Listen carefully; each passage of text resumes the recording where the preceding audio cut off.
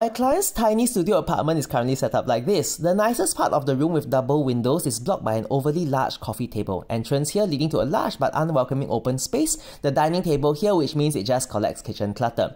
She has a shelf here and a trash can in the middle of the room as there's no other place for it. Pause this video and think of how you'd set it up. First, I'll create a proper place to eat. I'll rotate this unit like this and add another one to make up for the lost storage while creating a deep counter type space for cooking, preparing, eating, and hosting a new friend. This also created a nook to hide the ugly trash can finally. For the living area, I'll rotate my bed. It is okay as the door hinges in a way that the bed is not visible from the entrance. Now my client has tons of books, so I'll turn these 3 tall bookshelves into a super long low unit that skirts around the room under the windows, and I even have space for an extra storage unit for more books.